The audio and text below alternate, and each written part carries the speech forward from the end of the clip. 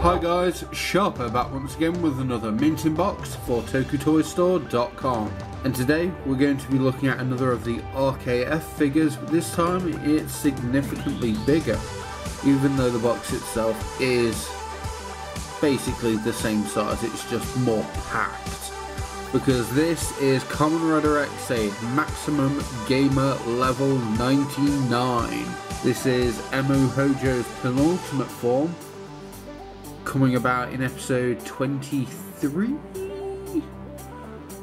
about halfway through the show, and yeah, it's the big lad before his final form.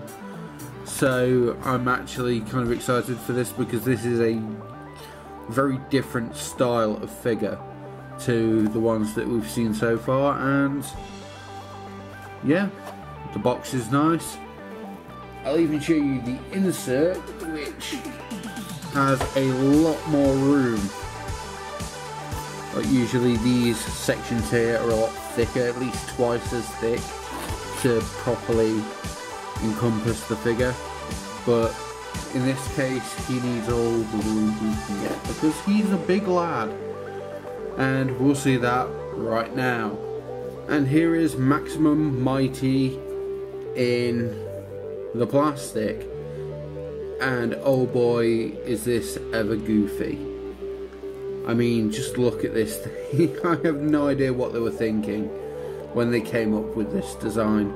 It's the most Gurren Lagann thing that Kamen Rider has ever done outside of Forza, and I honestly love it. It's so dumb, and it's just got a hefty chunk to it that makes me wish that we got the level 1 suits out of this kind of mould, because the level 1 suits, you could just do all of them out of basically one moulding.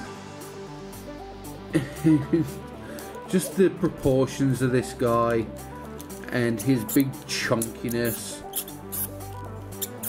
is immensely fun, but as you can probably already hear, there are a couple issues.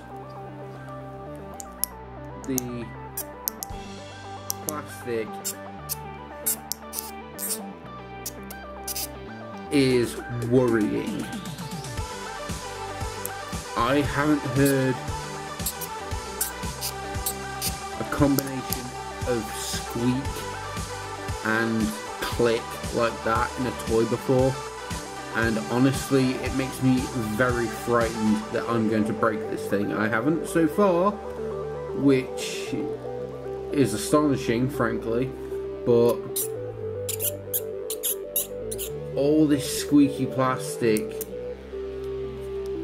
it's a little frightening. I don't know if this is a widespread issue, I'd have to see online, but out of the box it's a very frightening experience initially. But apart from that, I really like this figure. He's a big chunky lad, he's got big chunky hands, his articulation is exactly the same as other RKF figures. Hell, I'll even show you what he looks like next to another RKF figure.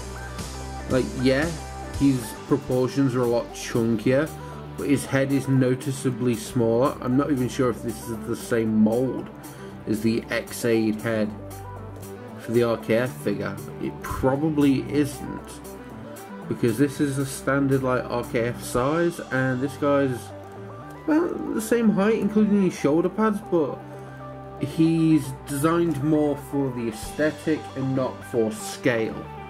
He's got a ball jointed head, an ab crunch that's frightening, his arm which can mostly move without any hindrance,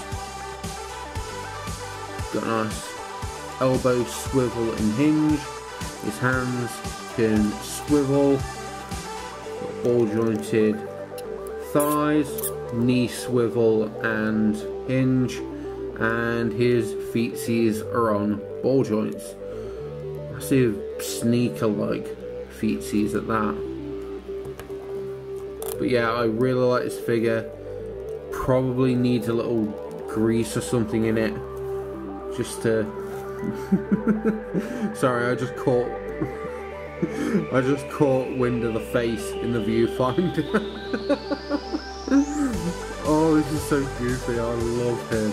Obviously, with this kind of figure, you're not going to get too many accessories, and this form didn't really use any, apart from the Gashikon Key Slasher, which, honestly, I didn't really think about this form ever using weapons until they pulled out this, and he just started wielding it, and it fits in very snugly. Like, there's no special grip or anything, it's just a socket for this to go into. But it is moulded in such a way that maybe the X8 RKF can wield it as well. It should be interesting to see. But yeah, he holds it very nicely, waves it about, and it will fit into his other hand as well, so you can get some decent posing out of him. Overall, I adore this figure, and I think he's well worth the little extra you're going to be paying at Toku Toy Store just to get him, because this figure will run you $29.99. Because of his heavier, denser form, you're going to be paying a little bit extra, but I feel that's a price worth paying ultimately. As always, I've been Sharpo, this has been X8 Max Gamer level 99, and I'll catch you guys next time on Mint in Box.